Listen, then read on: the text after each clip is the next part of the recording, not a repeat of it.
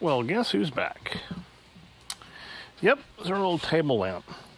You know, I had a request to do a teardown of this, although that's not what I'm going to do today. Today, we're going to try to get a little bit of finish back on this old lamp, and we're going to start by removing this. So, there's a lot of people out there when they get an old item such as this that say, well, what do I do with this? Do I repaint it? Generally, the answer is no. But then, of course, what if you have rust, or what if you have something else that's showing up that's it's not looking very good? And what do you do, and how do you try to preserve it so it lasts longer, right? Because maybe it's in a state where it doesn't look so great, and you want to have it look good over a period of time, and continue to be useful and serviceable, but you don't want to get rid of the patina, right? So this thing's got some patina on it. It's also got some bird mess on it too, but we'll clean that up. But nonetheless, it does have some patina that we don't necessarily want to remove, because obviously this is not a brand new lamp. It's been around for a while, so we want to have something that looks like it's been around for a while, but also that's not going to continue to look worse. So what you do is, well, I don't know. I mean, what I'm going to do here is that we're going to treat this with some linseed oil. And I watch another channel, and it's called Vice Grip Garage. This guy, Derek, is he's hilarious, very entertaining to watch, and a total gearhead, and but also has some really cool ideas on things. And what he's been doing lately is he's got a rat rod kind of looking at, and it's I believe it's called Lawsuit, is what he's named it. But anyway, so you know, the color of the truck is like about 16 billion different colors, and he didn't want to put a new paint job on it, but he wanted to kind of preserve it, but he also didn't want to have the thing rust further. So he talks about what is called his magic shine juice, and so I'm like, wow, what's this? So this sounds like exactly the kind of problem that I'm having. And so it turns out that the magic shine juice is linseed oil, mineral spirits, and a squirt of WD-40. So I'm gonna probably forego the WD-40, because number one, I don't have any, and I didn't really want to buy a bottle just for a squirt. So we're going to see what we end up with. The first thing we're going to do, though, is that we're going to try to clean this up a little bit, because like I said, there's a little bit of bird mess on it. Looks like a bird had perched here, and so we're going to go ahead and clean that off. I just need to get a towel here real quick, and then we'll use a little bit of the fluid out of the ultrasonic cleaner, which has got Simple Green in it, which should take that right off. So basically, on any of these kind of things, what you want to do is that you just want to kind of give it a light cleaning, and I'm going to just kind of wipe this down a bit just to get the dust and whatever else that's on it. It doesn't need to be super duper clean, right? But probably should just at least try to remove the surface dust and stuff like that.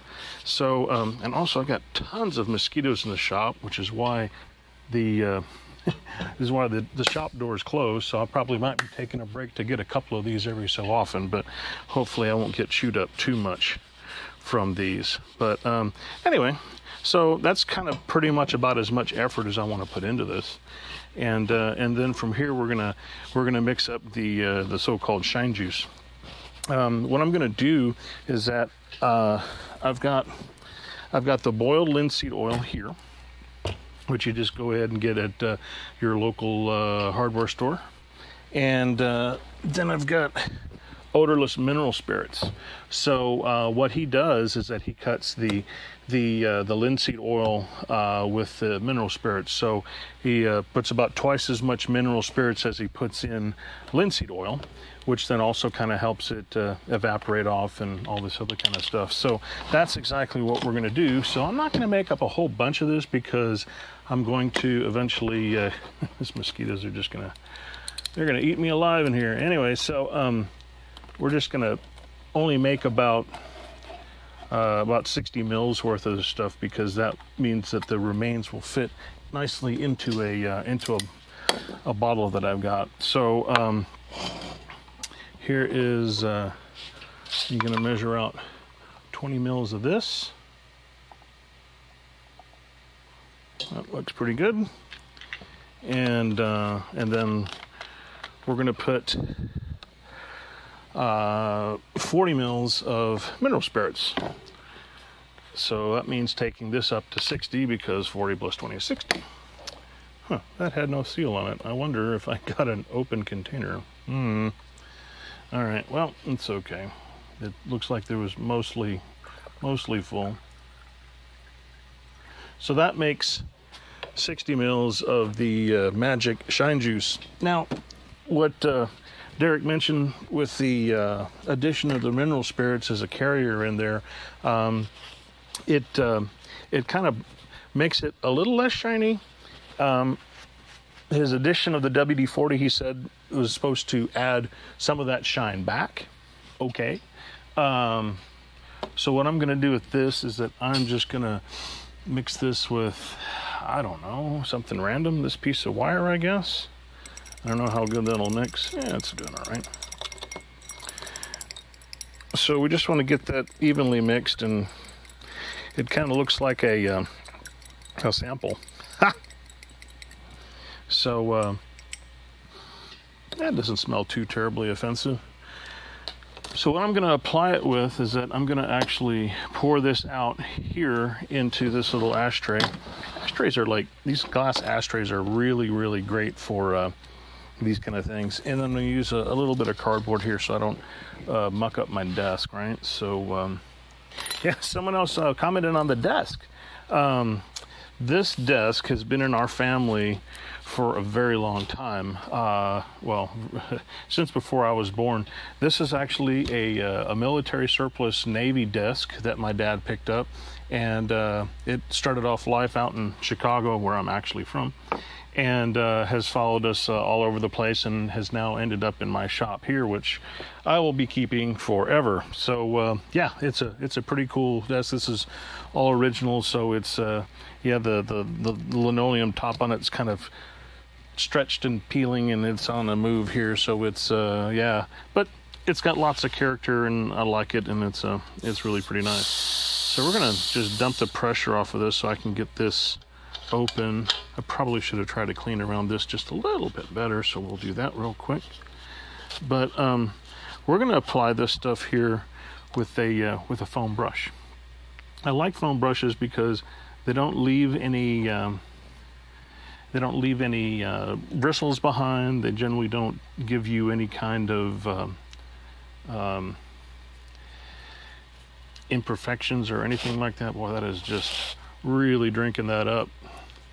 So that's the other thing too, is that you can kind of, you want to put a thin coat on here, but it's great for the metal, it's great for the wood, everything. But I'm putting it on the wood, and it's going in like absolutely like water. I mean, it's just completely soaking it in. It's just now starting to build up a little bit, but that's great because we'll start to yeah, you really got to see how this works. I'm gonna take you guys down here so you can see this. So yeah, watch when we get on there's some open wood here. It's wet for just like a second, right? I mean, it's amazing how much I'm putting on there, and it's still drinking it in.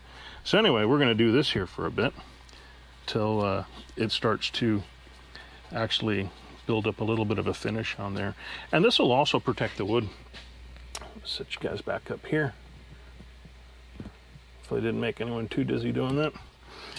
But yeah, so we're going to keep doing this, and yeah, this will waterproof the wood. It also takes some time for it to dry. Well, there's a lot more in that brush than I thought.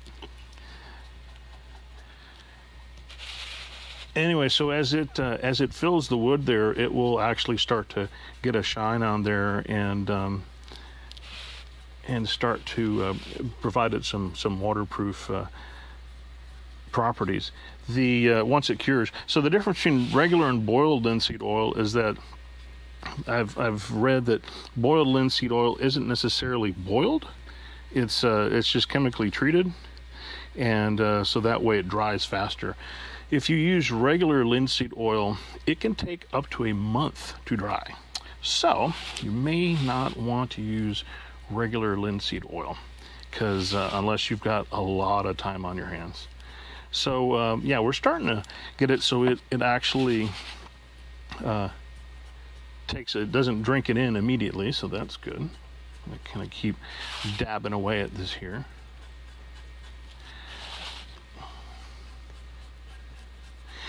But yeah, so this is just a really neat thing, because it's like it lays down super nice. It's really easy to apply. Obviously, for metal, you just need pretty much one coat to get it to do what you want it to do. And just turn this around here a bit. Try not to wreck the mantles while I'm at it. But yeah, so you get some shine back, but you also preserve the patina, and it keeps the patina from getting worse. It just kind of puts the brakes on everything, and then you'll end up with a nice shine on it, and with the patina intact. And so I'm going to continue to put this on here, because we want to get this excuse me, want to get this wood really nice and soaked. Pardon, man. It's still hot here, by the way. It was past couple of days, it had cooled and dried off, and then the humidity and heat has come back with a vengeance. So we're right back in the middle of being hot and steamy here in Texas, although they tell me that again next week, sometime, probably Saturday, that we'll have a cold front come through, and it'll get cool and nice again, and then everything will be great. So this is really pretty much all you really have to do. The shine that you're seeing on here is probably going to be pretty close to what we end up with. So it's gonna look shiny, but it's still going to have that patina on there. And then the nice thing about it is that sometimes when you have spray jobs, you rattle can spray it, right? You'll spray it and you'll get some orange peel or something like that, and it won't look all that great. And so what goes on is that this just lays down super nice. Go away, mosquito. And looks really good. And so that is kind of that's the video and the trick for the day. What we'll probably end up doing here is that I'll put some stills on at the end of this, or actually, we're going to do some great editing here, and we're going to say, all right, ready, set, okay, still number one. I got to figure out what that picture is, but anyway, this is the way that it looks after it's dried. And so we'll just kind of do that. Maybe we'll pop another picture in there from a different angle, like that. And then maybe we'll put a picture in there trying to get the this wood handle and how it looks now, like that. And then there you go. So that'll be pretty much it. So really simple, really easy. You can see that it does not take very much to do this. I mean, I made up 60 mils of this stuff. I think I might have poured out about maybe 5 into this ashtray, and I was able to do this entire thing here several coats over, and it's totally fine. And you know, that was basically almost nothing out of this bottle here. So buy the small bottle, don't get the big one, and you'll probably have a lifetime supply of magic shine juice. So yeah, there you go, and hope you enjoyed it. Hope you learned something here, and until next time, keep them lit.